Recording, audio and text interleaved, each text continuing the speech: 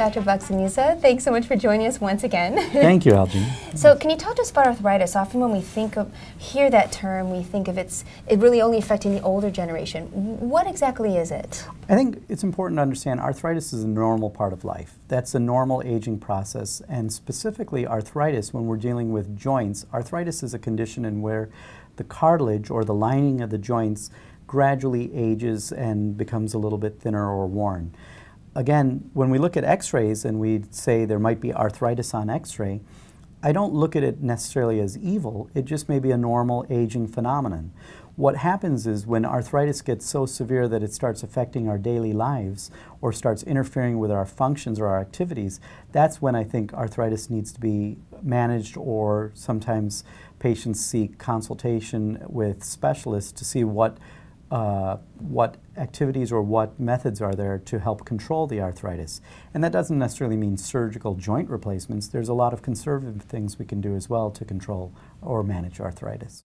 The body takes many attempts to try to stabilize arthritis. Since arthritis is a normal function of life, what we find is that you will see what happens that the body does in certain stages of arthritis. When we see some of the milder stages like this, we find that the joint still stays centralized and there's very minimal thinning of the cartilage. So we still maintain a lot of motion, and what you'll find is sometimes you may have a little aching or dull pain in the thumb where it attaches to the wrist.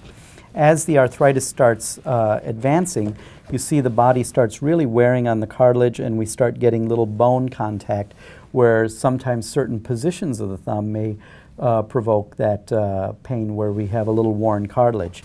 And in more severe cases, we have complete loss of the cartilage and it's complete bone on bone. The interesting thing is, even with the x-rays that show this advanced arthritis, that doesn't necessarily correlate with the severity of the symptoms. Some patients may experience worse symptoms with less severe x-ray findings, and vice versa. Some patients may have this and have absolutely no symptoms at all. So we find that the body is very incredible in its attempts to modify or adapt to arthritis, which is a natural phenomenon of aging. So in terms of your work, do you see mostly a younger generation or an older generation? I mean, can people in their 30s get There are different arthritis? types of arthritis. Generally, again, the most common arthritis is osteoarthritis, which is a wear and tear or an aging arthritis. The most common of which that we'll see is basilar joint arthritis, or arthritis in the base of the thumb. And that's because we have these opposable thumbs and a lot of mobility in the thumb basilar joint.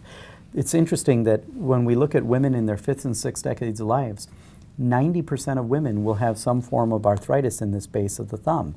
So that's a very common presentation. Now, when you talk about younger patients, there are other less common presentations, such as post-traumatic arthritis or inflammatory arthritis. But I think in the general population, one of the most common types of arthritis we'll see is the generalized osteo or wear and tear arthritis. And what do you do to treat it? Surgery, medicine? Again, it depends on. Wear and tear arthritis is something that we see with life. That's a normal part of aging. And oftentimes, since that's such a normal part of aging, and 90% of the population, like we talked about with 90% of the women having some radiographic signs of arthritis in the thumb, it doesn't necessarily mean that 90% of the population requires a thumb joint replacement. Oftentimes, the body will even do things to try to stabilize the joint by developing little bone spurs or loss of that cartilage, which creates what's called osteophyte. And what you'll find is that there'll be a little bit less motion at that joint. And that's the body's way of stabilizing that joint, so it no longer starts rocking with that worn cartilage, but it actually starts stabilizing or auto-fusing that joint in an attempt to reduce the painful motion at that joint. What we do surgically or therapeutically or through therapy is to try to help the body adapt to itself, to try to strengthen or stretch the muscles that surround the joints.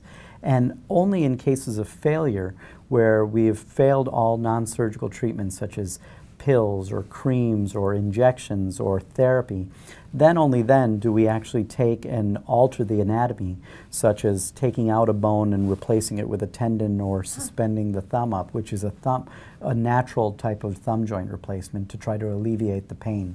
Unfortunately, we cannot make a normal thumb, so what we do with surgery, we only look at that as a last resort to try to do it as a pain relief type option. And do you have any advice for someone experiencing arthritis?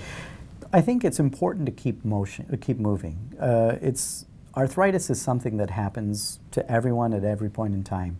And I think to sit on the couch and basically say, I'm doomed and to be a couch potato is the wrong attitude.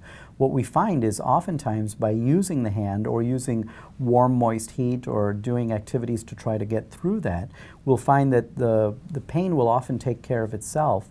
Or sometimes we'll do activities such as cortisone injections or therapy such as ultrasound or various types of modalities to help alleviate that painful inflammation, because it may be a short-term flare, and when we can get the body back down to baseline, we can also do certain types of things to avoid activities that provoke the pain. Perfect example is I see patients that do a lot of pruning and gardening. And you find that when you grab the pruning shears and pinch really tightly, that puts a lot of pressure on this joint. There are actually ergonomic shears that the Arthritis Foundation has come in conjunction with the gardeners that have special shears that will close the tips without having to close the handles all the way. And that concludes our episode on arthritis. And that's a wrap from neuroRAPT.